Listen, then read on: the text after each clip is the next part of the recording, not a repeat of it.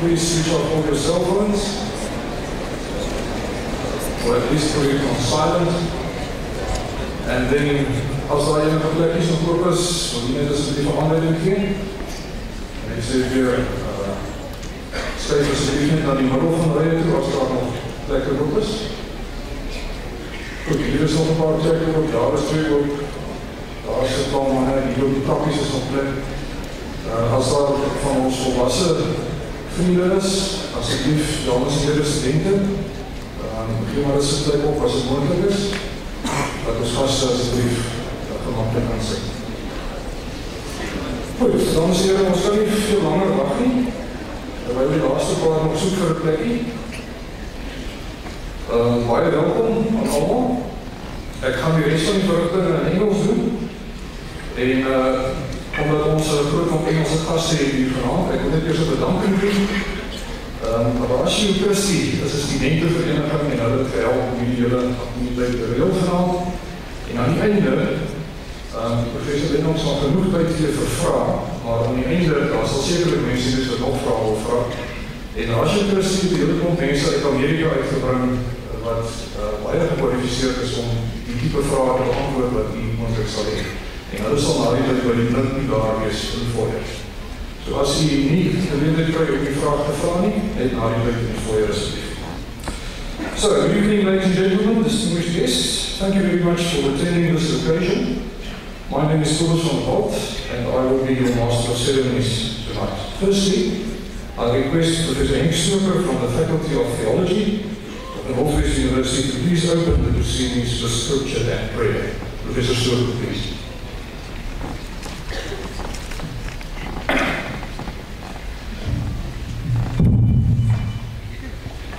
Psalm 8.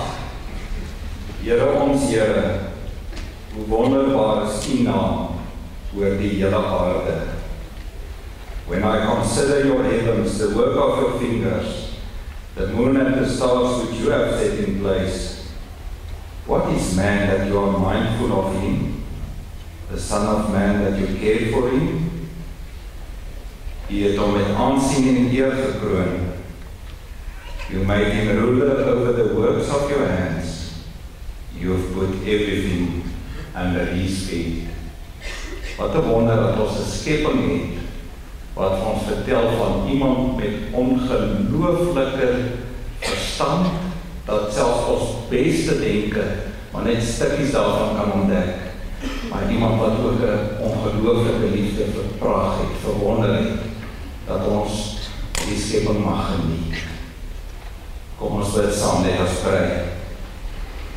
Heavenly Father, we so thank you for tonight, and we thank you that we can be together and that we can celebrate the things that you have made. Ons dank U, Here, dat U ons ook geleentheid gee om vrae te vra. Tot aan die kruis vra U ons, Here Jesus, waarom het U my verlaat? En ons dank U dat ons enige tyd oor enigiets mag vra. And we pray that tonight you will give us answers about a lot of things, but that you also will help us to think further about what you aim for us to do and the difference that we can make on this earth. We pray that you will be with Professor Lennox, and we thank you for the insights and the gifts that you gave him. In the wonderful name of our Lord Jesus Christ. Amen.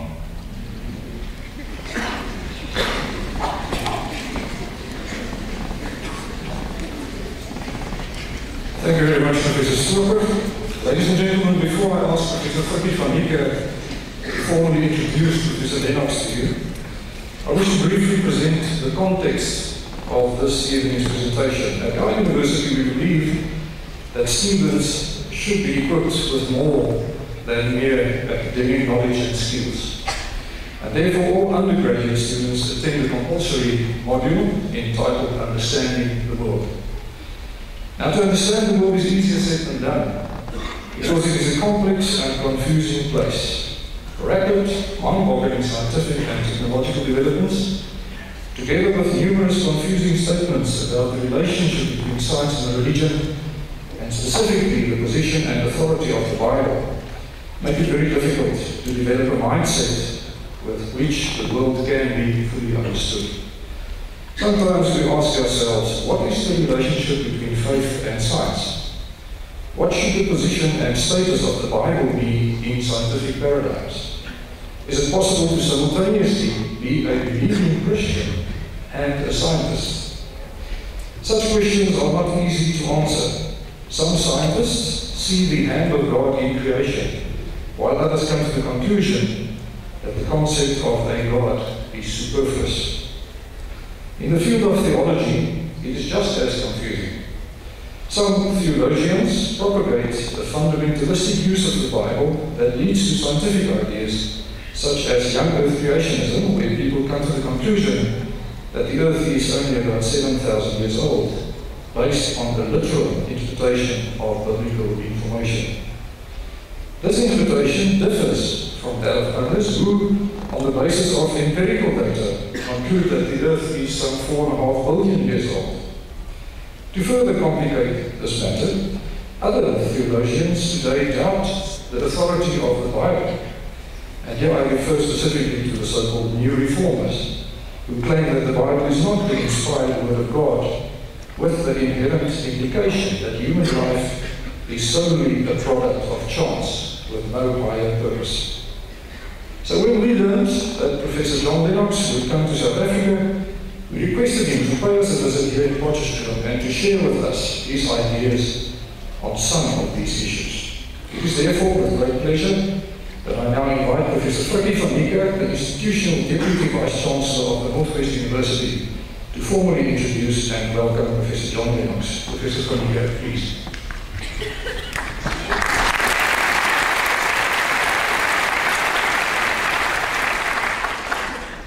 Professor van der Walt, Professor Lennox, ladies and gentlemen, good evening.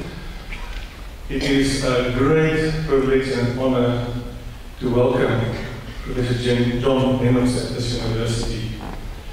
And it is especially wonderful if one senses the atmosphere and the spirit in this hall tonight.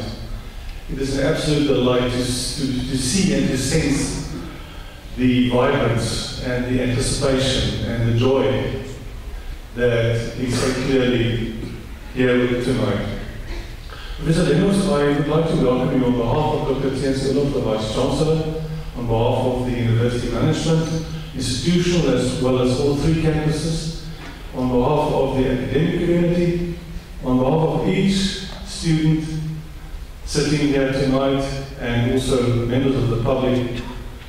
We are very proud to have an eminent scholar in our midst. But it is even more heartening to have you here because I believe what you stand for resonates deeply with what this institution stands for. I explained this afternoon that the roots of one of the constituent partners of the Northwest University, the former Potchefstroom University for Christian Higher Education. The roots go back to 1869 in the town of Burgersdorp in the Northern Cape. And we were frowned upon for many years for having had that surname, Christian Higher Education. And given the pressure of the time and the new political dispensation and the fact that we are a neutral, and not a neutral, but a general public entity, we have now said that maybe this, even though the surname may have vanished from buildings, we trust that more than ever, the true meaning of Christian higher education would be in our hearts and would be evident in how we live and work with each other, and would be evident in the way that we are trustees of a wonderful, wonderful opportunity, or sets of opportunities that our dear Lord has so generously bestowed upon us. A wonderful opportunity to listen, to sit at your feet, to learn from you, and to make you part of us. We trust that you will always think of us as a warm university who has expressed in public our absolute desire to see you back here. Thank you so much. I would just like to introduce you, sir, if you will give me a few minutes. Professor John Lennox is Professor of Mathematics at the University of Oxford. He is Fellow in Mathematics and the Philosophy of Science and pastoral advisor at Green Templeton College, Oxford. He is also an adjunct lecturer at Whitehall, Oxford University, and at the Oxford Centre for Christian Apologetics, and he is a senior fellow of the Trinity Forum. In addition, he teaches for the Oxford Strategic Leadership Program at the Executive Education Centre, State Business School, that is also at Oxford University. He studied at the Royal School Armagh, Northern Ireland, and was exhibitioner and senior scholar at Emmanuel College, Cambridge University, from which he took his MA and PhD. He worked for many years at the Mathematics Institute at the University of Wales in Cardiff, which awarded him a DSc for his research. He also held a DPhil from Oxford University and an MA in bioethics from the University of Surrey. He was a senior Alexander von Humboldt Fellow at the Universities of Würzburg and Freiburg in Germany.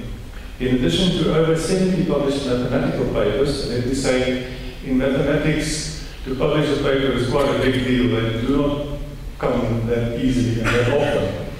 So, and he is the co-author of 2 research-level texts in algebra in the Oxford Mathematics Monograph series.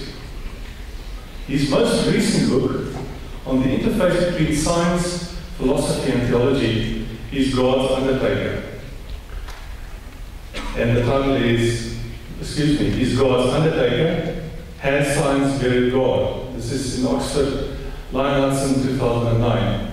He has lectured extensively in North America, Eastern and Western Europe on mathematics, the philosophy of science, and the intellectual defense of Christianity. He debated Richard Dawkins on the God delusion at the University of Alabama in 2007, and on Has Science Buried God in the Oxford Museum of Natural History in 2008. He has also debated Christopher Hitchens on the new atheism that was during the Edinburgh Festival in 2008, and in Sanford University, Alabama, on the question, is God great? I believe today an e-book was released, Gunning for God, in Afrikaans, God in die Versier, and he says it's quite the right title with an Irish background in mind, Gunning for God. Last year was published, 7 Days That Divided the World. John Lennox is married to Sally. They have 3 grown-up children and 4 grandchildren, and they live here in Oxford. If I may just say, I believe more than ever do we have to consider what immense opportunities we have as young scientists, young students, to be trustees, stewards for our Lord, and to embrace the opportunities that He has given us. When I was a student, like you, only a few years ago, I recall a lecture given in this very hall. It still reverberates in my mind. The title was, in Afrikaans, Verbreed jou basis, verdiep jou wortels. Broaden your base, deepen your roots. And I would just like to read as a final introduction, Psalm 1. Blessed is the man or woman who walks not in the counsel of the wicked, nor stands in the way of sinners, nor sits in the seat of scoffers.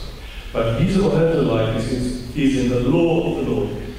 And the law of the Lord, I believe, for a modern scientist, is also that which we can see, the revelation in nature. And on his law, he mediates day and night. He is like a tree planted by streams of water that yields its fruit in its season. Verbreed jou basis, verdiep jou wortels. Thank you.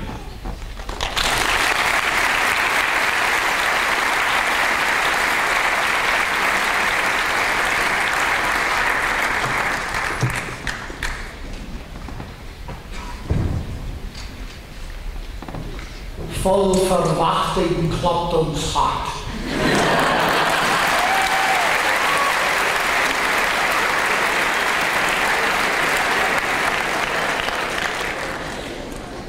Ik kan geen Afrikaans spreken.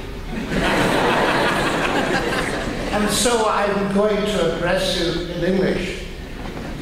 What a sheer delight it is to see so many students. And I shouldn't tell you this, but this is the biggest audience I've had in South Africa. So congratulations.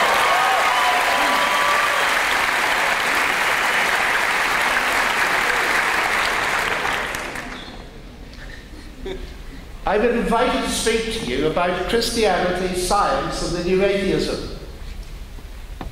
And I want to come straight to the heart of the God-science debate today.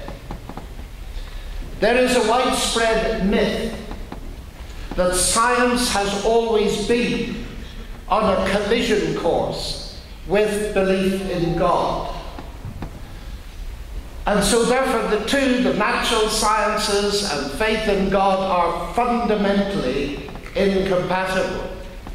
Indeed, further, it is argued by the new atheists that science leads away from God.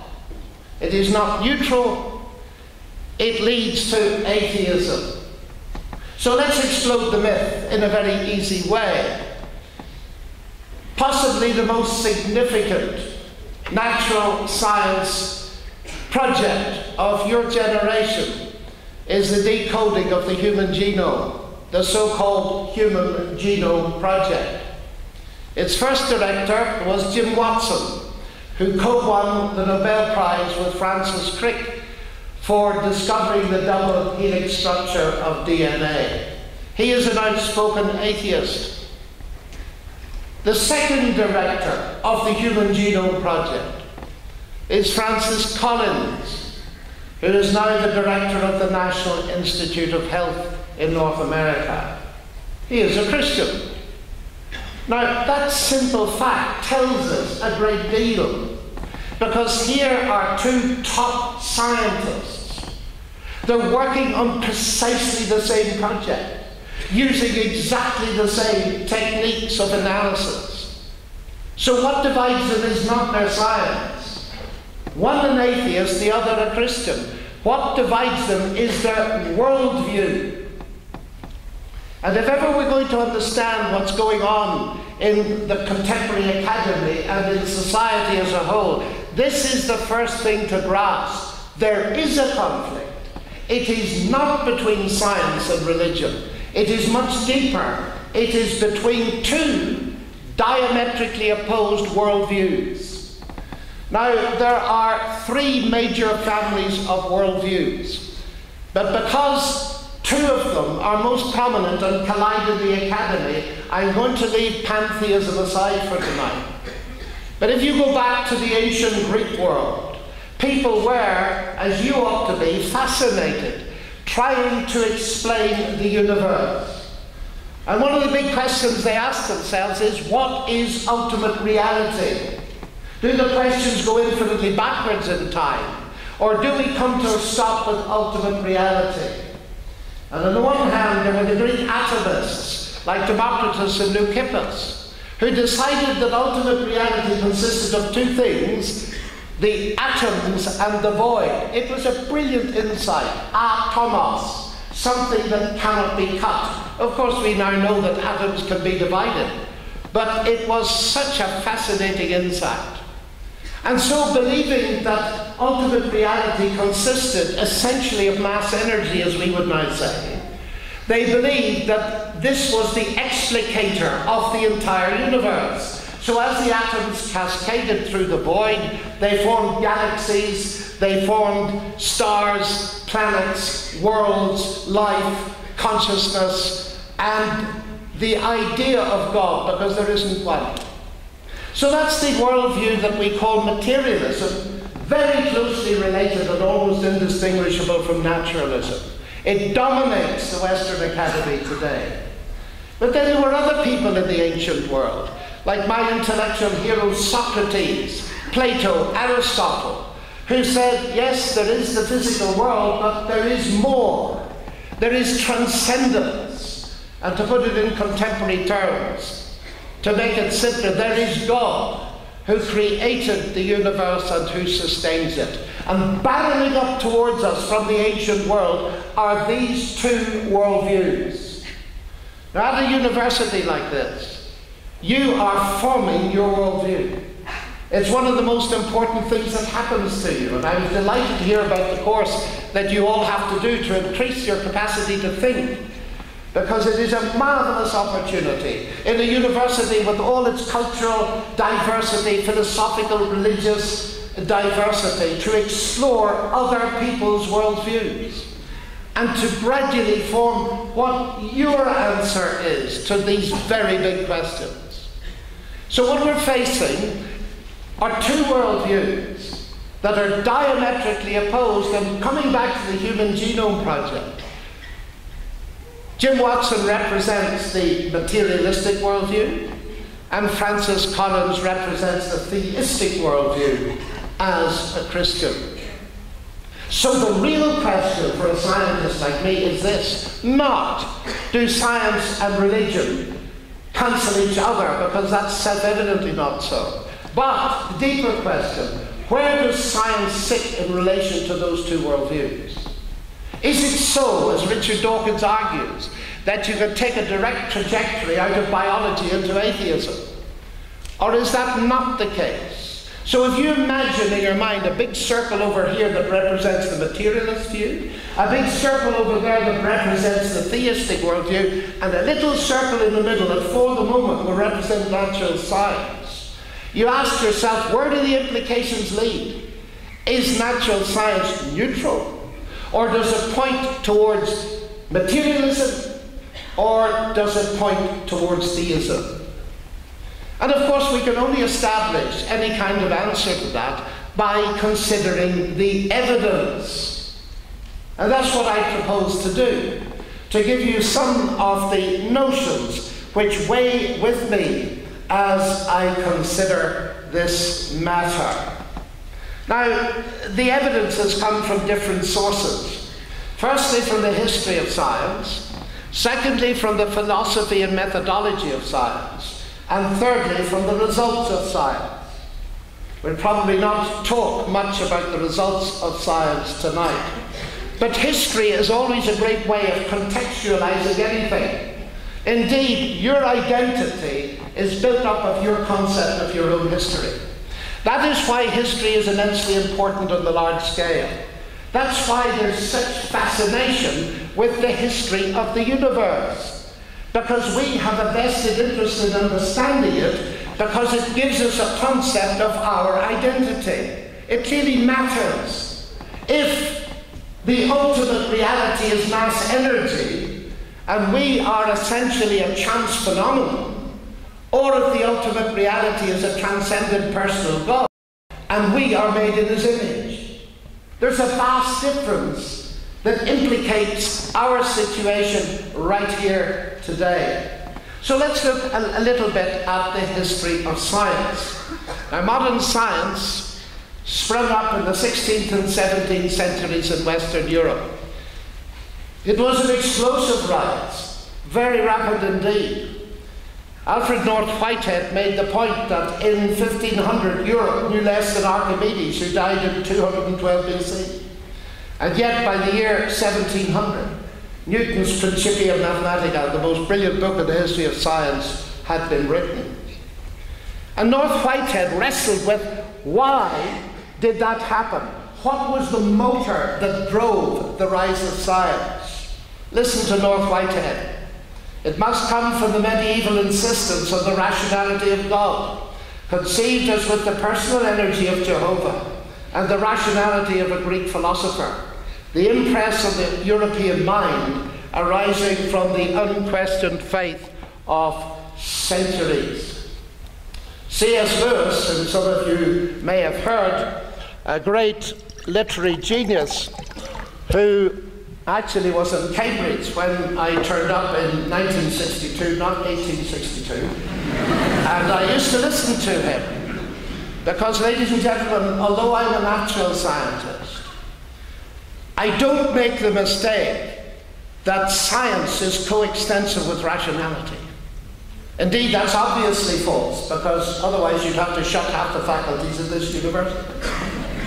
But it is very important in an age where science is claiming authority to realize it's not coextensive with rationality. And we have a great deal to learn from history, philosophy, art, music, literature.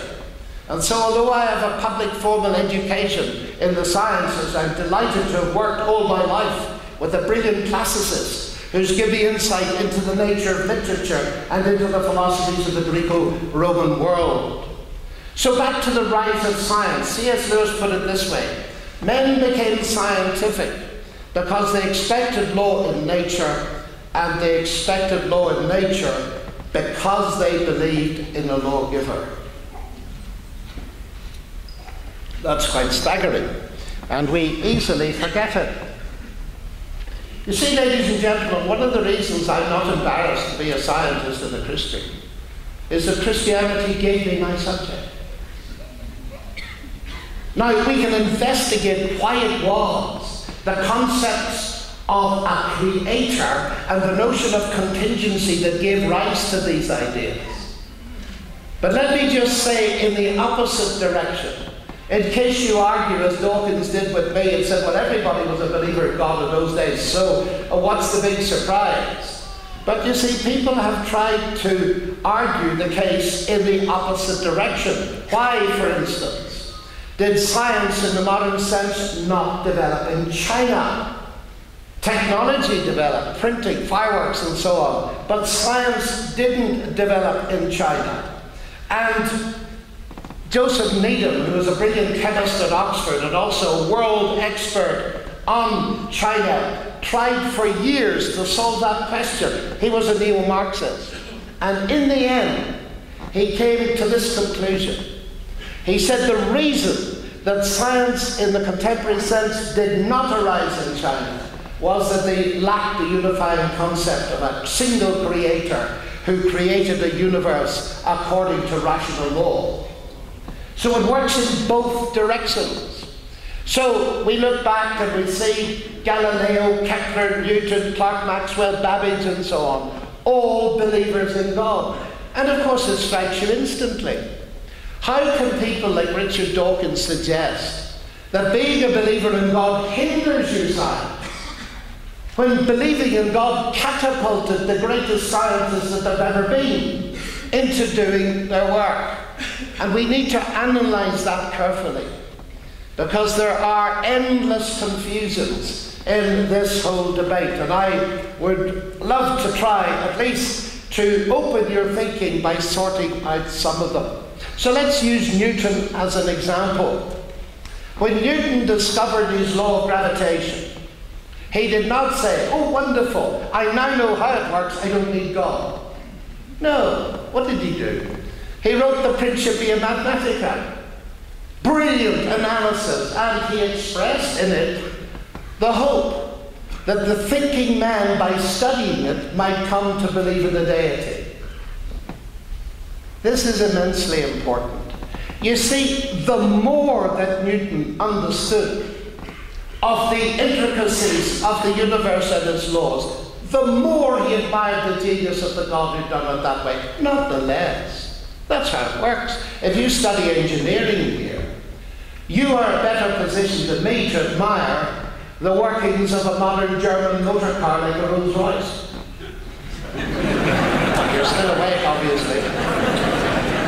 If you have studied art here, you're in a position to analyze much better than I can the intricacies of a Picasso or a Rembrandt. In other words, the more you understand of it, the more you admire the genius that lies behind it. You don't say, because I understand at this level, there is no intelligence behind it. It's the exact opposite. Newton didn't make that mistake. Now, why is it that Dawkins makes that mistake, Hitchens made that mistake, and so many other people made that mistake? Well, there are several reasons why they think this. And let me go to the first confusion.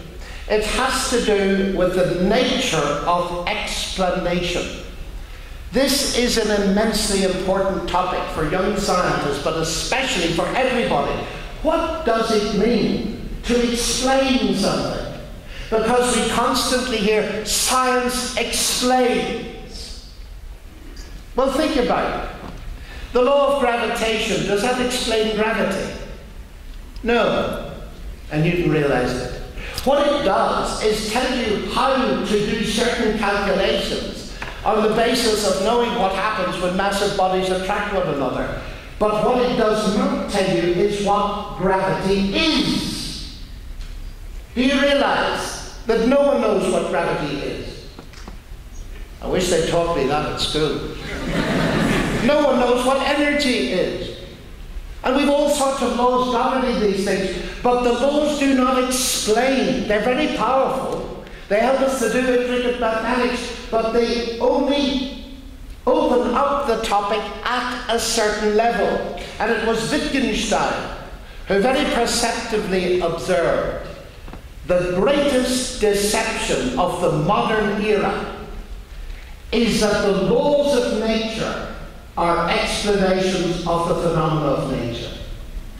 The greatest deception, he said, of modernism is that the laws of nature are explanations of the phenomena of nature. They're not.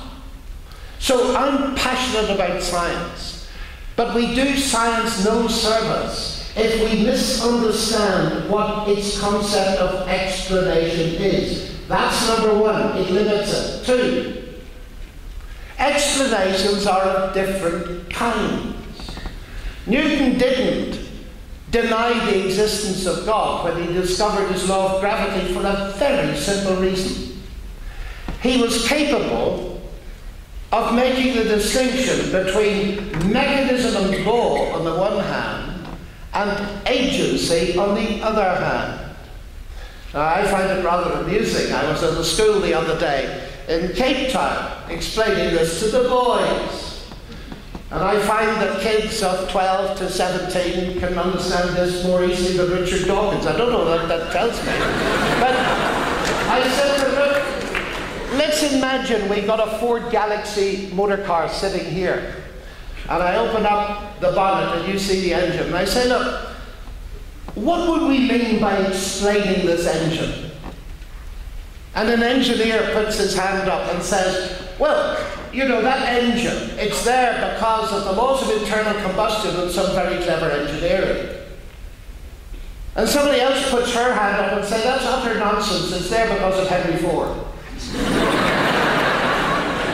Well, I'm glad you laugh, it shows me that you see the point.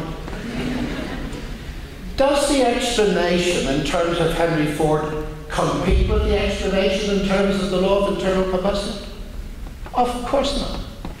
Does it conflict with the explanation in terms of the law of internal combustion? Does knowing that the car originally was invented by Henry Ford stop you doing research in internal combustion and engineering? No. And yet the myth prevails that once you've got a law, mechanism, explanation, that by definition excludes the person agency. That is logical nonsense. And very foolish and dangerous nonsense. Let me put it this way. The existence of a law-stroke mechanism that does something is not in itself evidence against the existence of a personal agent who designed both the law and the mechanism. They're in different categories. So Newton was free to do his science, rather than saying with Dawkins, if you believe in God, that's a science stopper. We'll come to that in a moment. So, what's this major point here? It's firstly, the nature of explanation is more limited than you think. Secondly, it's that there are different levels of explanation, and there are more actually that I have mentioned if you read any philosophical book on the nature of science. But I simply restrict myself to the question of mechanism and agency. These are very simple things, but they're very important ideas. Now, let me come to the next confusion.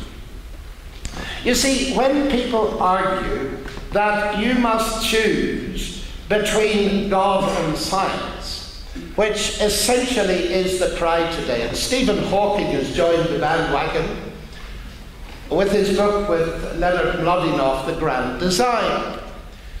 And it puts a lot of people I meet, not only students at university, but professors, under pressure. Because what they're told is, if you want to remain intellectually respectable, you've got to give up this notion of God. And you've got to go with science. Indeed, it reminds me of a little story when I was your age, as I look at you. I suspect many of you are 19. And in Cambridge at 19, I was taken aside by a Nobel Prize winner. I'd never met one before. And he invited me, plus 4 professors, no other students, to his room. And he sat me down and said, "Lennox, do you want a career in science?" I said, "Yes, sir." Well, he said, "The first thing you do is give up these childish notions of God. They will cripple you. They will hold you back." And I was a bit cocky in those days. So I said, "Sir, what have you got to offer me better than what I got?"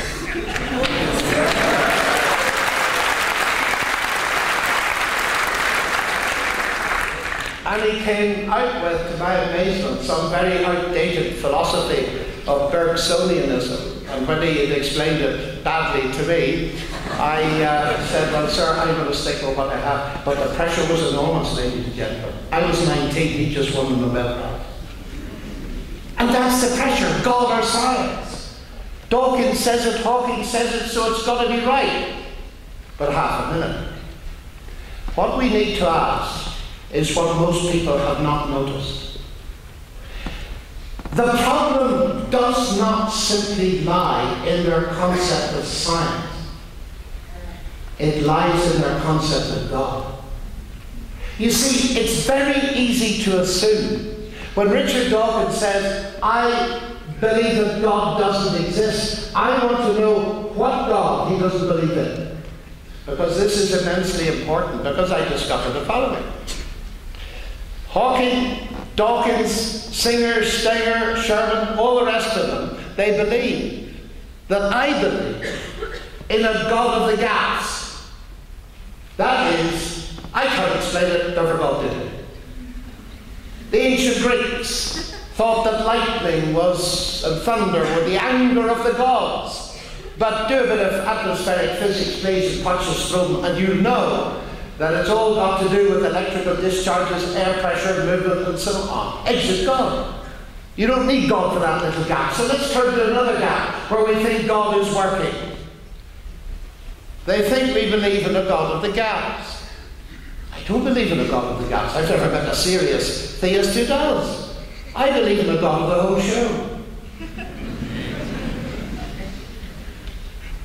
But you see, now here's the rub of this.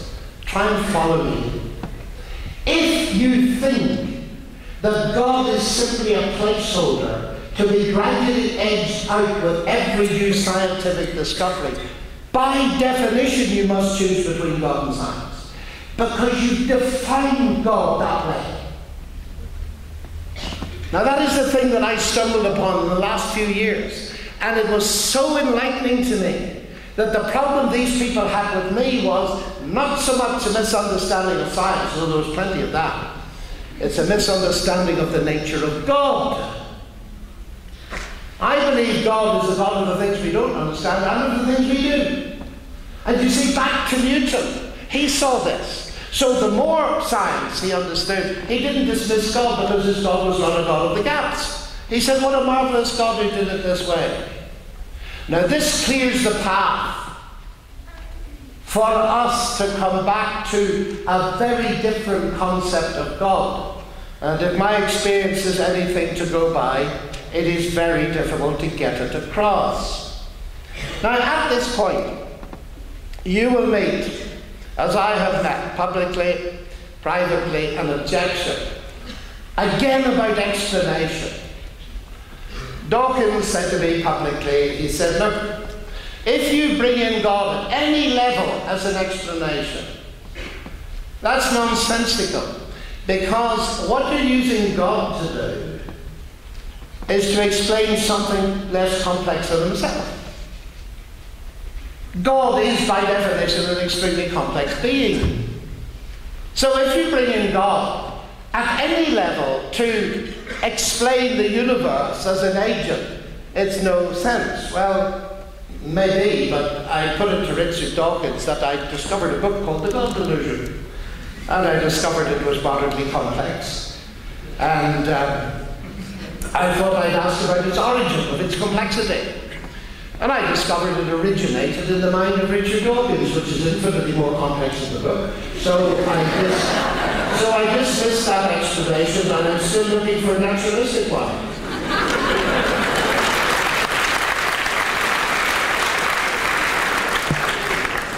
This is childish argument making. This is intellectual triviality, which is why serious thinkers on the continent, atheists included, many of them, dismiss it utterly and laugh at it. It is absurd. But there's a deeper issue. Because we have been taught to think that explanation always is from the simple to the complex. Why would you believe that? Well, I'll tell you why you would have to believe it. You would have to believe it if you are a materialist, like Dawkins, because there's no other option. See, think about it. If there is no transcendence, if there is no God, all you've got is mass energy. So everything you see, including yourself, has got to be explicable reductionistically in terms of mass and energy, which is why he says, I want to explain everything, like elephants, solely in terms of physics and chemistry. That's what we mean by reductionism. Now, reductionism is another sophisticated notion, and it's a very important idea we use in science. We, all the time, all of us and all of you, are methodological reductionists. If you're faced with a big problem by your science professor, you will probably break it into smaller problems and say, I can get insight on that, and that, and that, and I put them together. Ah, I've got it. I see how the whole thing fits.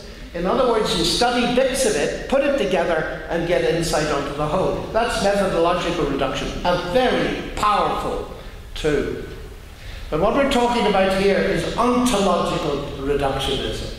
From the Greek word ontos, meaning being, that everything must be ultimately reducible to physics and chemistry.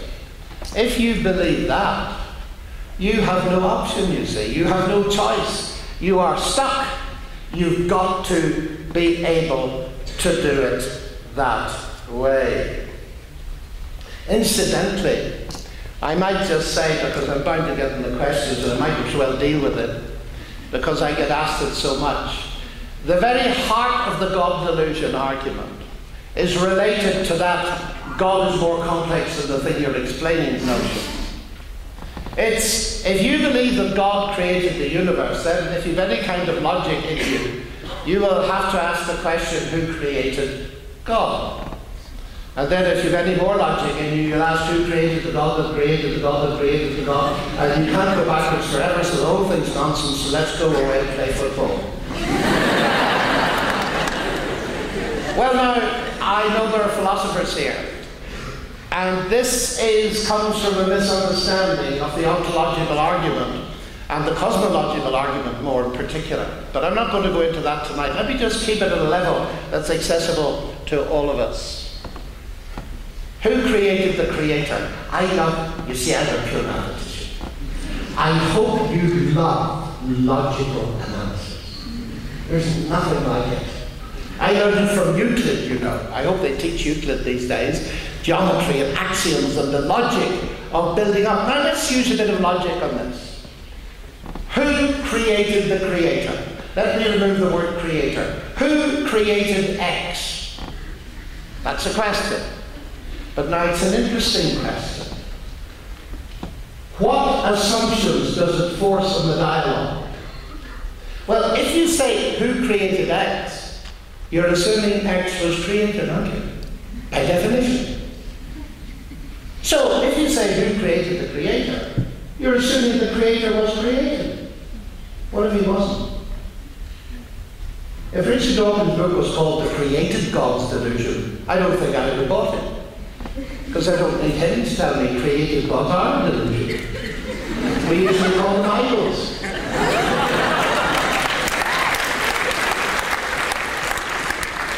You see, ladies and gentlemen, the philosopher have a word for this. It's called a complex question. It shuts down a range of possibilities, but you don't notice that. But there's this thing. You see, no Christian, Jew or Muslim, believes in a created creator. One of the bases or centers of the Christian doctrine is that God is uncreated and uncaused. So I said to Richard Dawkins, let's just pursue this a little bit more. If you believe this is a valid question, well, it certainly is about created God. So let me ask you, you believe the universe created you. Who created your creator? Still waiting for an answer. Do you see the point? It's got to sting. When these questions come up, always try to reverse them or invert them and see what they actually imply. It's a non-question, you see. And it doesn't attack at all the fundamental of, is there an uncreated deity? And yet Dawkins has made that the key argument of his whole book. I find that utterly astonishing. But now, and I want to give you a half hour to ask questions, I want to come to two more things very briefly. First of all, a big topic in itself. People will say, look here, this is no good. And in fact, I was with Dawkins again, but nobody knows that, on television in America just recently for a whole hour on the Charlie Rose show. Charlie Rose is a moderator of debates between presidential candidates. But Richard Dawkins and I had an hour with one another, and he really, well, he came out of his corner like a boxer attacking me and essentially saying something like this. I hope I don't misrepresent it because I haven't seen the tape, but something like this. Ladies and gentlemen, this is Professor Lennox from Oxford. Would you believe it? He actually believes that Jesus turned water into wine and that he rose from the dead. Could you credit it? So I said, stop right there. I said, Richard, if Jesus is who the New Testament claims he is, the Word of God who created the universe, he'd already created water, so perhaps turning it into wine wasn't such a big deal.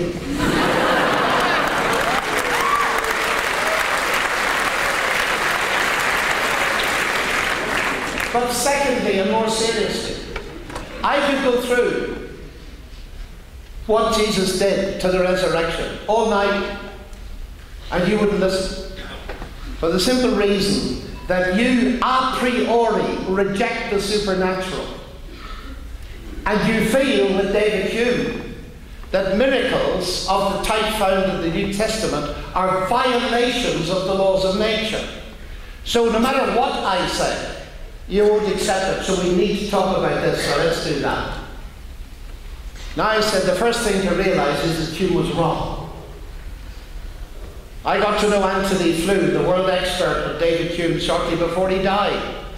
He used to rate as the world's #1 atheist professor of philosophy at Reading in the United Kingdom. And I said to him, Anthony, what do you think now about these arguments? He said, Hume was wrong, and I wish I could rewrite my books.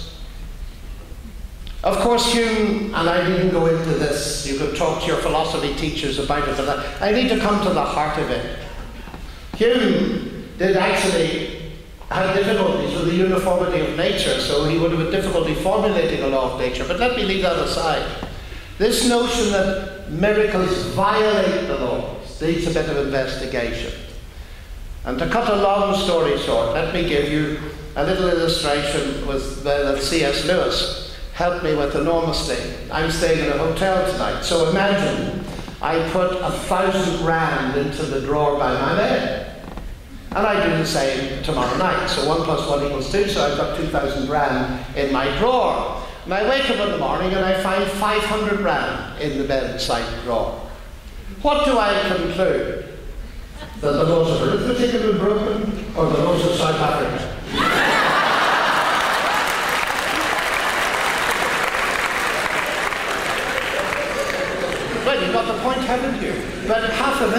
This is very instructive. You've now seen that the word law has two different meanings. And that's part of the confusion. Secondly, how do you know that the laws of South Africa have been broken? It's because you know the laws of arithmetic. Hume's notion, Dawkins' notion, that the people at the time of the New Testament were primitive and ignorant and didn't know the laws of nature, and therefore they could believe in these miracles, is self-contradictory nonsense. Because you cannot recognize something as an evidence of the supernatural unless you know what normally happens. Mary knew exactly where babies come from. Exactly where they come from. And when Joseph heard the story, he knew too. And when she said, this baby is very special, it's been conceived of the Holy Spirit, he said, well, and he wanted to divorce her. That's not because he was an ignorant peasant, it's because he knew exactly what the law of nature was. And it took a powerful voice from God to get him to change his mind. If you didn't know that dead people normally stay in the grave, you wouldn't see anything extraordinary about the resurrection of Jesus. You've got to know they normally stay in the grave. So, it's very silly to say these people were primitive and didn't realize. Ladies and gentlemen, miracles would be a violation of the law of nature if I were claiming as a Christian that Jesus rose from the dead through natural processes, but I'm not claiming that. Christians are claiming that he rose from the dead by an injection of power from outside the world, which is not a closed system. And that is immensely important. You see, one of the corollaries of materialism is that we live in a closed system. The cosmos is a closed system. There is no outside in any sense. But if there is a God who built it and built into it its regularities, he's not a prisoner of them. He can feed in a new event, and the laws of nature take over. So if you drink too much of the wine that was produced in Cana, you'll get drunk. It's as simple as that. Now, there's much more to be said. But the point is this, ladies and gentlemen. That objection falls. Science in itself cannot tell you whether or not a miracle occurred. You've got to investigate the evidence for any particular claim in terms of history. Because it's a claim about something unique that happened in the past. And so historical methods are the most appropriate. But now, as I conclude, let me come back to this matter of explanation once more. Because I feel it's so important. Science has been very successful. Indeed, reductionistic science has been very successful. But people are beginning to realize there's an increasing problem. And that is the fact that we are in the information age. And we now recognize in engineering and in biology that we're dealing in the cell, for instance, with an unbelievably sophisticated information processor. And at a lower level, when it comes to human DNA, we're dealing with a colossally sophisticated strand that contains information. Now here's the irony of it. Information is not material. Its carriers often are, but information itself isn't, is it? And so the irony to me is science, which, being pressurized by the new atheists, is trying to reduce everything to a materialistic explanation. Suddenly there's an explosion within science that says information may be an irreducible quantity. And indeed there have been several essays published in the last couple of weeks in high-powered magazines on this. Thomas Nagel, brilliant philosopher of New York, has just written a fascinating book. Its title is immensely provocative, and he's an atheist. Listen to it. Mind and Cosmos. Why the neo-Darwinian explanation of the world is almost certainly false. fascinating. His thesis is that we use the mind to study, but we've left the mind out. Now again, it's story time, and I want to finish within a minute, so let me tell you a story rather than philosophize further. We have a wonderful college in Oxford, and we have candlelit dinners at it. I wish I could invite you all. The students could come too. And perhaps some of you will come sometime as students. You'd be very welcome. There are many South Africans with us. But we sit as fellows, and we're told where to sit. So the guests come in, and this night, the guest that was sitting near to me, not my guest, asked me what I did. I just discovered he was a world-class biochemist. And I said, I'm a pure mathematician. He said, how very boring. So I tried to redeem the situation rather pathetically. I said, well, you know, I tried to make up for the social ineptitude of pure mathematics by being interested in big questions. He said, like what? Well, I said, for instance, like the status of the universe. Is it created or not? The status of human life. Is it made in the image of God or not? And what he said was this, oh dear, it's far worse than I thought. He says, listen, I'm an atheist, I'm a reductionist, we've nothing to talk about, and we're going to have a totally miserable evening. And he ended. So, with that as a wonderful start, I said, no, we're going to have a marvelous evening. He said, what? I said, I'm fascinated by reductionism. He said, what are you? I said, I know at least 3 kinds. What kind are you? Well, that was a bit difficult, so being a kind Irishman, I helped him out. And I explained to him methodological reductionism that I just explained to you. I said, we can agree with that. Yes, he said, that's what I do. Well, I said, that's a start, isn't it? But I think you're an ontological reductionist. You can reduce everything to physics and chemistry, can't you? That's what you think, isn't it? Absolutely. So I said, let's do an experiment. He said, what, here? Yes, I said, absolutely. This is Oxford, why not? So I picked up the menu and I showed it to him. It wasn't very imaginative. It said roast chicken in English. And he said, what's the problem with the menu? I said, no problem at all. Just I want to do a little experiment with you. I said, do you see this? R-O-A-S-T? He said, yeah. What's special about that? I said, nothing in particular. But you notice these marks on the page are semiotic. They carry meaning. Yes, he said, I see that. Okay, I said, you're a reductionist. Please explain to me the semiotics of those letters, the way they carry meaning in terms of the physics and chemistry of the paper. There was a little silence, and his wife was beside him, and rather too loudly she said, get out of that if you can.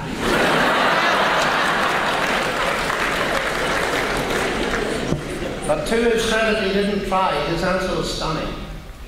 He said, John, I've gone into my lab for 40 years thinking it could be done. And I now realize it can. And I was so shocked. I said, but physics and chemistry have only been going sensibly about 500 years. He said, it doesn't matter. You cannot account for it, bottom up, in terms of physics and chemistry. They haven't got the explanatory power. You have to introduce an author, because semiotics, the moment you see something with a semiotic dimension, you infer intelligence in every area. See the 10 letters of your name written in the beach at Cape Town, and you immediately infer that there's been an intelligence operation, don't you? And now comes the fun. How is it that we can look at the 3.5 billion letters of the human genome, 4-letter chemical alphabet, all in the right order? And I asked my colleagues in Oxford to explain to me their origin, and they say chance and necessity. I say, pardon? Do you mean just chance and the laws of nature? Yes, yes, of course. Well, I said, how is it you look at the 10 letters of your own name, and you induct upwards to intelligence? There's something very odd going on, ladies and gentlemen. The longest word we've ever discovered sits at the heart of every one of the 10 trillion or 100 trillion cells in your body. It's a word. So let me conclude by putting these 2 worldviews to you.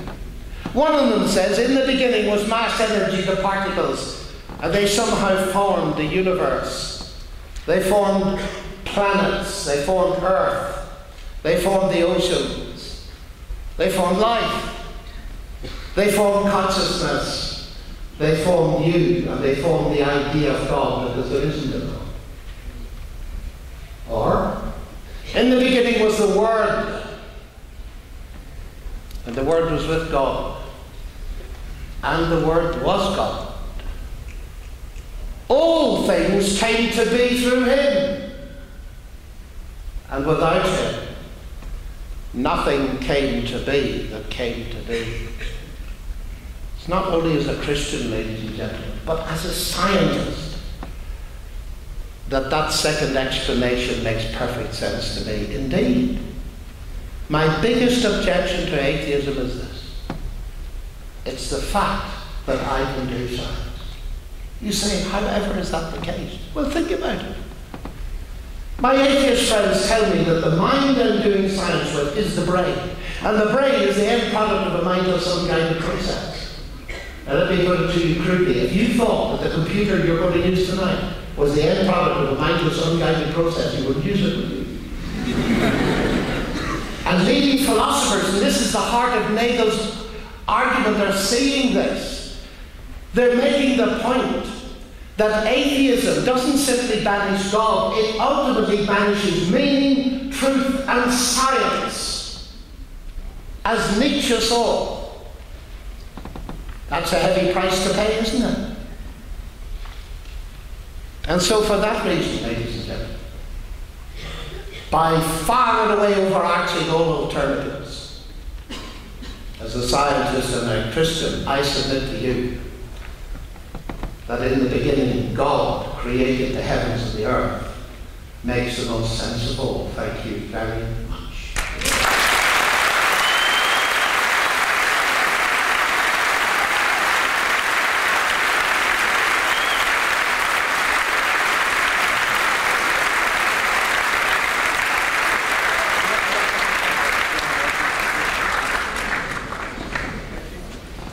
Thank you very much, Professor Lennox. I now invite questions from the floor. Please feel free. There are 2 roving microphones. Can I just see where they are?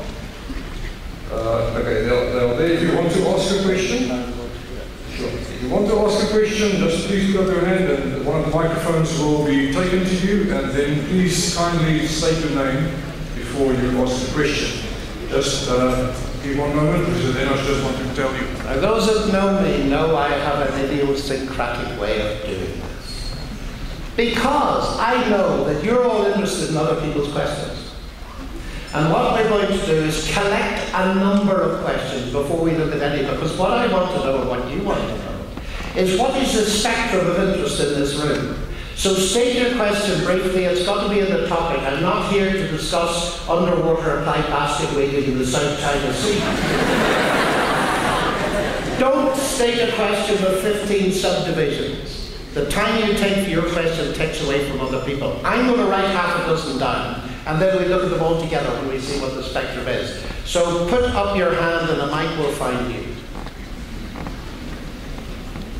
Okay, good evening, Professor Lennox. I first want to thank you for a good speech. It was very engaging and stimulated my thought very much.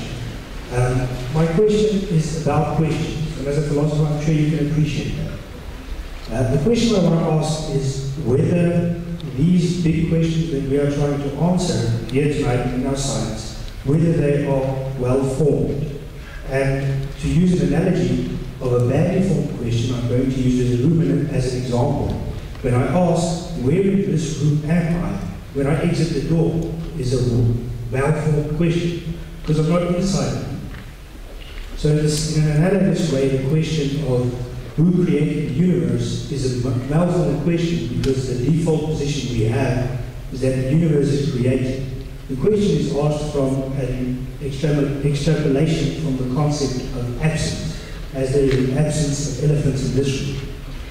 So I'm asking you whether or not that extrapolation is correct and whether the questions are well formed.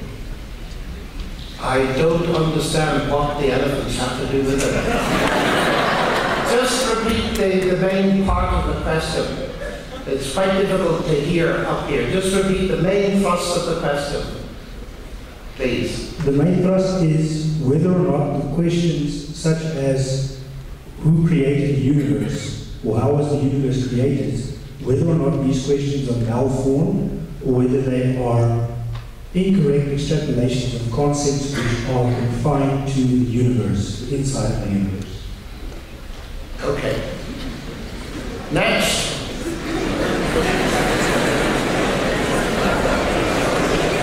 Number two.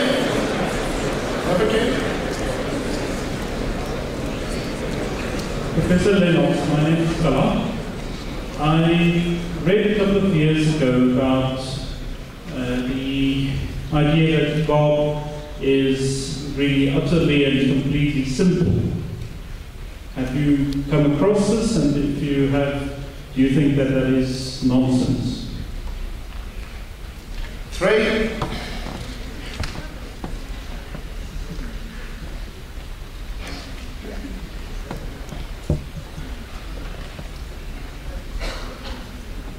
There's a hand here, there's a hand there. When you've got the mic, start up.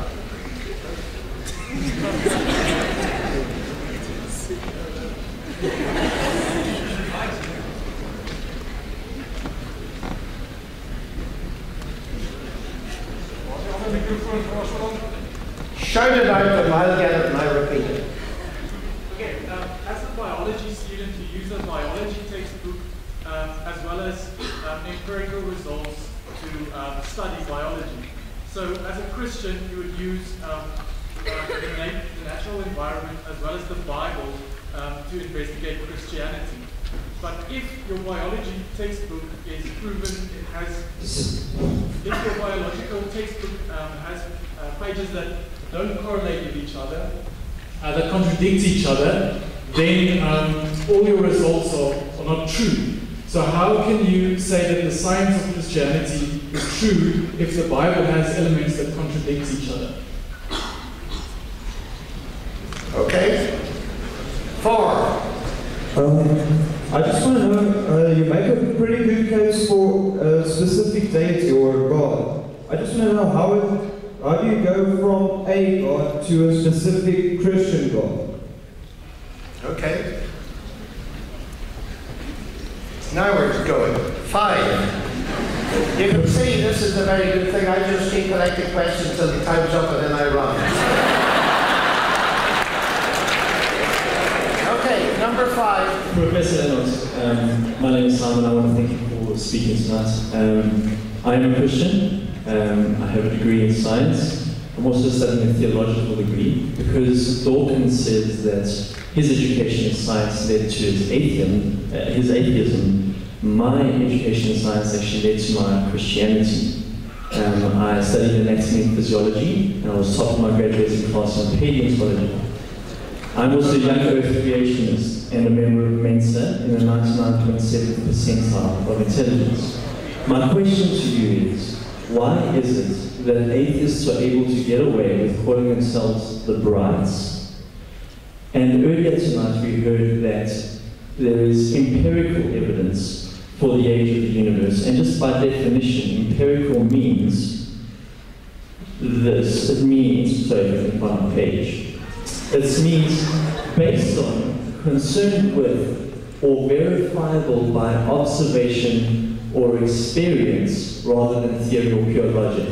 I think most of us know that. So let's go to the heart of the question. Okay, you already have some questions. Yes. I'm allowing you to. What is the heart of your question? The heart of my question is, because we can neither experience nor observe the beginning of the universe, because it is already created and it was created sometime in the past, why are the two historical viewpoints, one is considered intellectually superior to the other, based on evidence that is interpreted through worldviews? Which two historical viewpoints? Naturalism, that being a naturalistic cause like Hawking and Dawkins proposed, and that which is given in the Bible, which, as I take it to be the Word of God, is eyewitness testimony of someone who was there, who actually experienced it and observed it. And what's the question? Why is what? Why is the atheist position considered to be the bright? Aha, okay, I've got it now. Right. Why is it bright? Right. Number 6. And I'll take 2 more and then we'll stop. Good evening, sir. My name is Dima, and earlier you, in your teaching, you referred to the event of Jesus turning water into wine, and then you mentioned that the universe is an open system over which God can thus exercise control. Now, in your opinion, to what extent would a Christian God exercise control over his created universe? Thank you. Okay. One more. Professor, you've referred to the reductionist technique in seeing the world. Would rejecting ontological reductionism also change the way in which we conduct science? Would we, in other words, look for something other than reductionism to understand the world, if the world is within its nature reductionist? Okay, thank you very much for the questions. Let me have a go at these. I'll take them in a different order in which they're asked. You've got the idea of the spectrum of them. The first question had to do with well-formed questions. Well, as a philosopher, sir, you know there's a great debate about what you mean by a well-formed question to start with. And I think at the level of the kind of discussion we're having here, the points I want to make is that when we come to posing our questions, it may seem to you that what I've been suggesting tonight, that all of this is generated by the human intellect, but there's another side to it. And one of the things that helps me control my questions is this. I believe not only that there's a material universe, but there is a God who reveals himself. Now, that's a huge concept. And revelation is not contrary to rationality. That is a very silly view. I don't know anybody who can read the Bible without using their mind, do you? The point is we have more than one source of information. And I think what you're hinting at, and we can't go into a philosophical seminar about it, what you're hinting at is that if we simply are extrapolating our questions from within the universe, they may not be well formed when you get to God outside the universe. This is the kind of idea that David Hume suggested. Well, yes and no. I think your warning I would take to be very cautious and very careful. But on the other hand, if it is true that you and I are made in the image of God as rational thinking people, then if God has built something of his image into us, we can understand about God. That is, questions that we raise at one level will be well formed when they're projected up to a higher level. Now, of course, that is a very big issue, and it's a very important one. But that, for me, is the major control. Of course, we are in danger of anthropomorphisms and of false extrapolations, but as we mature, one hopes we can navigate our way through, and in the end, we've got to make our own decisions about these things on the basis of the apparatus that we've developed intellectually to process them. And so, I would take what you're saying to us is to be cautious that you might make false extrapolations. But of course, if I can give an example, it's perhaps not quite what you mean. But very often people think that the question about God is not well formed because actually God is simply the projection of your wish for a father in the sky. You see, the Freudian explanation. Well, there's a wonderful book, if you want to know something about that, written by Manfred Lutz. It's called Eine kleine Geschichte des Christen. A brief history, I don't think it's been translated, but you all read German, I expect. And what he says is this, and it's very interesting. He says, if there is no God, Freud gives you a brilliant explanation that the question about God is a false extrapolation, if there is no God. But of course he says if there is a God, Freud's argument gives you an equally brilliant explanation why atheism is the opium of the people, as Czesław Miłosz, the Nobel laureate for literature in Poland, saw. The argument works both ways. And then his bottom line is, as to the real question, whether there is a God or not, Freud, Jung, Frankl, none of them can help you. You have to look elsewhere. And you know, I can't resist telling you this, because Stephen Hawking was asked recently what he thought about religious faith. Well, he said, it's a panacea, it's a crutch for people who are afraid of the dark. And I was asked to comment on it. What do you think of his atheism? Well, I said it's a panacea for people afraid of the light.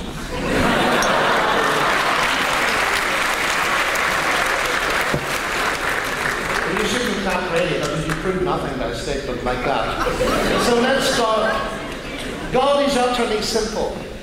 Well, sir, I take the question. I've tried to understand people that tell me God is simple because he's no moving parts and all this kind of thing.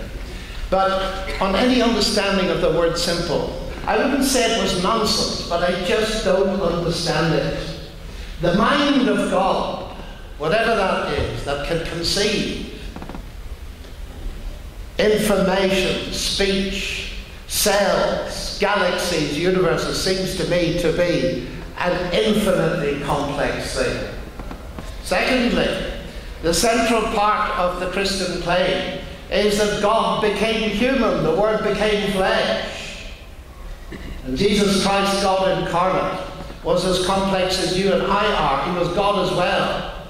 So I find the word simple, it doesn't help me, and I notice talking to my atheist friends, it doesn't help them either because they think it's a cop-out. But ask the philosophers here. You've got many distinguished philosophers I've discovered in this university, and it would be better to listen to them than listen to me babble about it.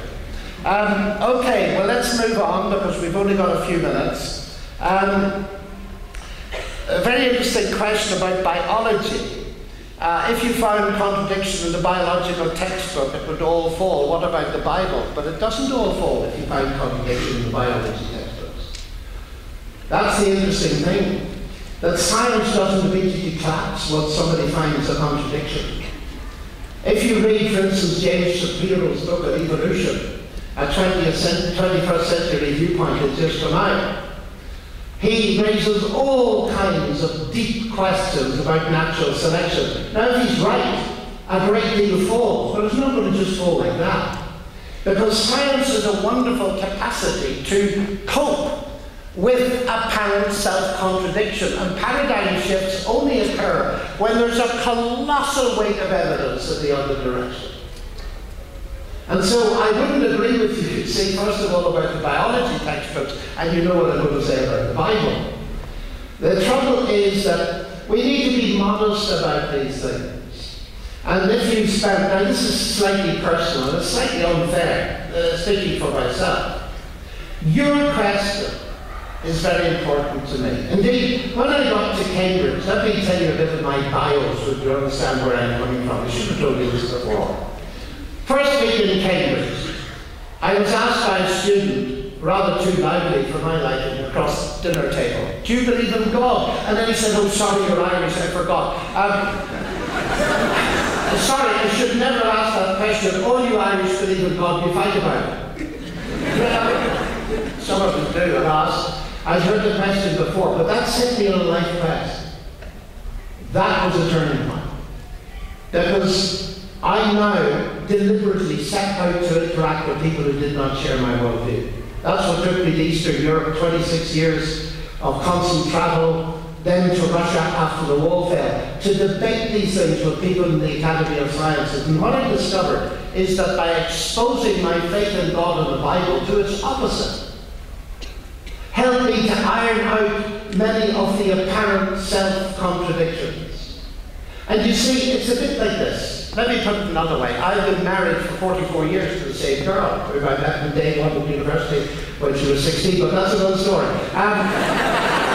Now, if suddenly I got a report that she'd been seen with another man in rather curious circumstances, I would say, oh, how very interesting. I wouldn't believe it. Not initially. Because I had built up the cumulative evidence of 44 years and seen her trust and loyalty in me, and I'd staked my life on it. You don't just, and it's exactly the same. When you've lived with Scripture for even more than that time in my case, of course there are questions that come up. But they often get resolved. For instance, it used to be thought that the historian Luke was not a very good historian because he got various names of city officials incorrect, and suddenly picks up a rock, and on it there's the inscription with the proper name. You say, oh, Luke got it right. So, there are two things here. One is to be open to the questions.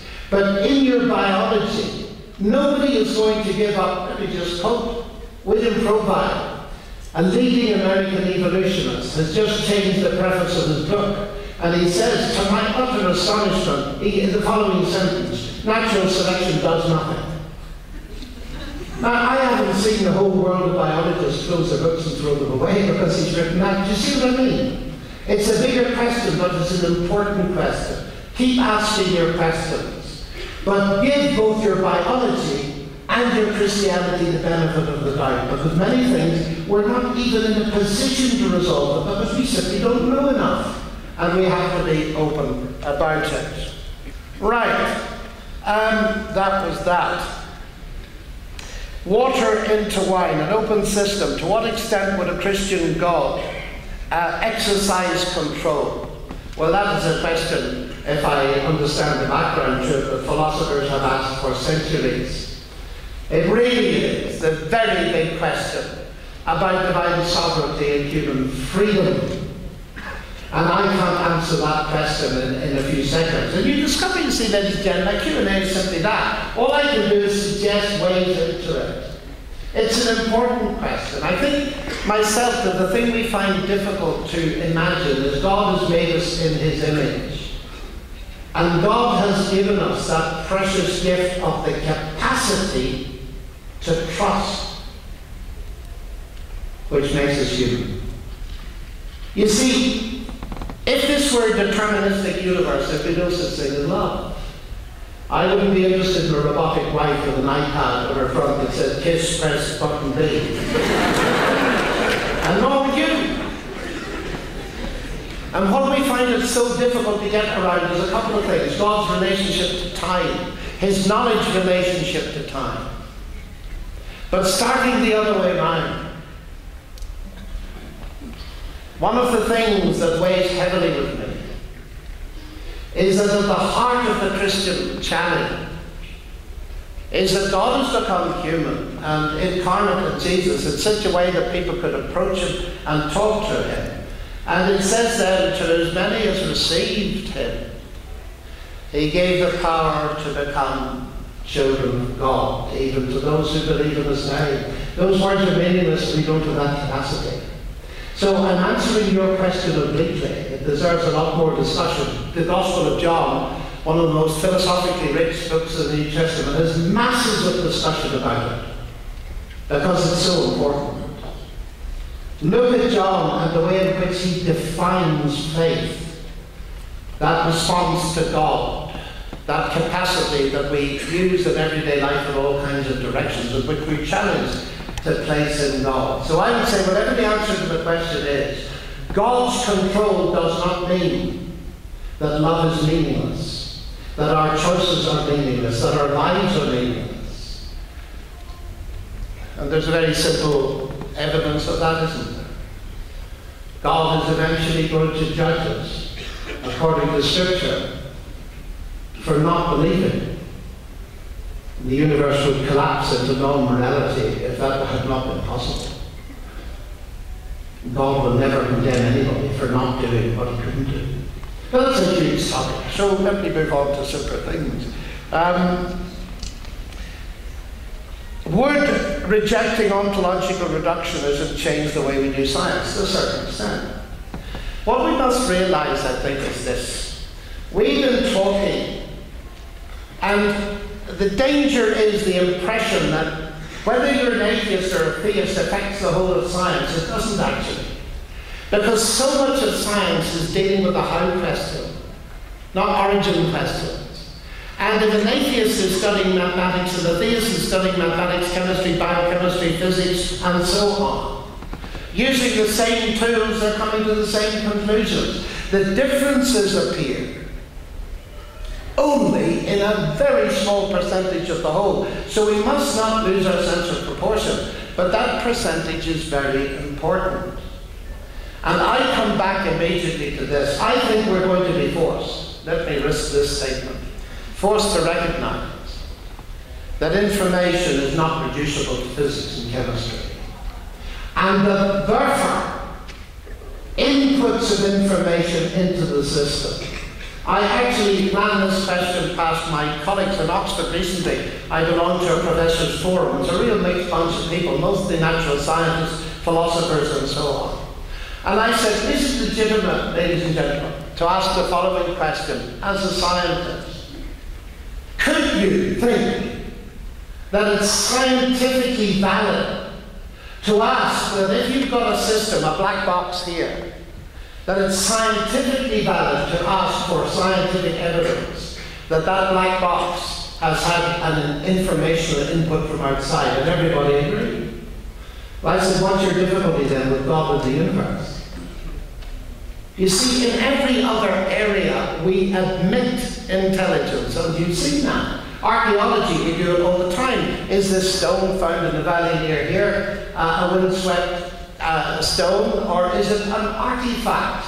And we've got criteria to do it, but we've now got criteria that recognize when a thing has a semantic and a semiotic dimension and when it hasn't. There's a difference between a random string of symbols and the DNA code. We recognize that difference, but it's an informational difference. Now, I'm well aware that quantifying and describing and capturing information philosophically and mathematically is very difficult. But what I would suggest to you is, it would change certain aspects of science. And that is what Thomas Nagel, a leading philosopher and an atheist, is saying in his book. He said, we have not listened as an intellectual community to people who are raising the God question, not in the name of a religious book, but in the name of science. In other words, saying, in the science court, is there evidence in this universe that it bears the imprimatur of a designing intelligence? And he said we should listen, because this is going to be one of the key things, because our reductionism is not going to deal with a phenomenon of mind. And therefore naturalism is in serious danger of a total collapse. It's very interesting and heady stuff, and it's only been out a couple of months. And now I come to the last question. No, the second last, but the second last will be very brief. Why is it that atheists get away with calling themselves brights? They don't. Many of my atheist friends feel this is utterly absurd, and indeed Christopher Hitchens, bless him, distanced himself from the others who call themselves the brights. Les Lumières comes from the Enlightenment, you see. And I suppose I'm one of the dims. And then they thought that the better answer to that would, people who believe in the supernatural should be called the supers. Well, it's absolute childish nonsense. But it's sad. It's just sad to me that people with any scholarly pretension would descend to this kind of triviality. I'm a bright, and they have a whole website and all this kind of thing. What I find is, ladies and gentlemen, the new atheists, part of this title of today, are very much to be distinguished from the many of my friends who are atheists, who will say, don't mix me up with them, because the new atheists are militant. Dawkins says, I'm not recommending to you atheism, but militant atheism. And I fear they disqualify themselves from being regarded as intellectual by that kind of triviality. They get away with it, but some people love it. Final question. I've given an argument today that would indicate that there would be an intelligent deity behind, but clearly I'm a Christian. I've claimed to be one. How do you make the step? Now, that question is very perceptive and very important, because you're perfectly right. It is not a logical corollary of my arguments from science, the history of science and philosophy, that you get to Christianity. So how do you make the step is what you've asked, and in a sense, because I'm a Christian, it's a personal question. So if the asker likes to listen to me and the rest of you close your ears, I'll go ahead. How do I make that extra step? Well, I only know of one way, the same way as I made the first steps. That is on the basis of evidence. Now, we haven't discussed this tonight, but I discuss it in my books, and you can see it in many of the things on my website, johnlennox.org. That faith, in the sense of the New Testament, is not believing where there's no evidence, it's believing where there is evidence. And it's exactly the same as the faith you have in your friends and the faith you have in the rational intelligibility of the universe on the basis of which you do science. The new atheists have redefined faith, and they've caused enormous confusion. So, based on what evidence? Well, of course, Christianity claims to be geared in to history. And so there are now two things, one objective, one subjective, using those words rather loosely. There's the historical evidence. And I'm convinced on the basis of history, and I argue it in my last book, Gunning for God, looking at it through the eyes of David Hume, incidentally. Look at the evidence for the historical resurrection of Jesus. And so, coming to the conclusion that there is very powerful historical evidence that Jesus rose from the dead, I'm predisposed to take his views and what he says extremely seriously. I believe, and it's at the end of a lengthy argument, I believe this is evidence that he is who he claimed to be, God incarnate. But then there's another step, because you see, let me put it this way, God is not a theory, he's a person. And evidence for persons doesn't stop at evidence for their existence. I am not, let me tell you straight, simply interested in the existence of my wife and proofs for her existence. Cosmological proofs, ontological proofs that Sally exists. No. I'm interested in knowing her. And if God is real and a person, then that raises the possibility that you can get to know him. Now, you would never get to know me, even if you put me under a scanning, tunneling microscope and investigated all my brainwaves. You'd never get to know me unless I reveal myself to you. If Jesus rose from the dead, then the credibility level increases that he is God incarnate, God revealed to us. And then we can make an experiment. We can start to reveal ourselves to him. And he claims that if we trust him and repent of the mess we've made of our lives, he will give us a new life and give us forgiveness and peace with God. The only way to test that is to give up your distance and make that experiment. Ladies and gentlemen, I could say to you there's a red Ferrari sitting at the front door waiting for you to take for a drive. We could argue philosophically about whether it was there or not for years. There's a better suggestion. Go and look.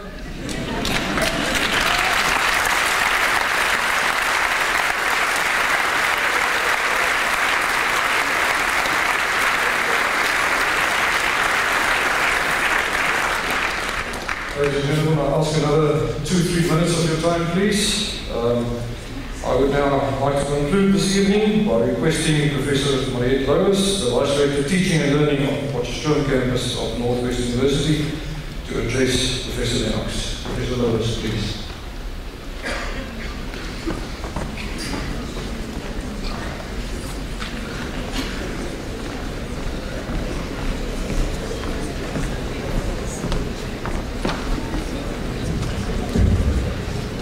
Good evening, ladies and gentlemen and students. I won't be long.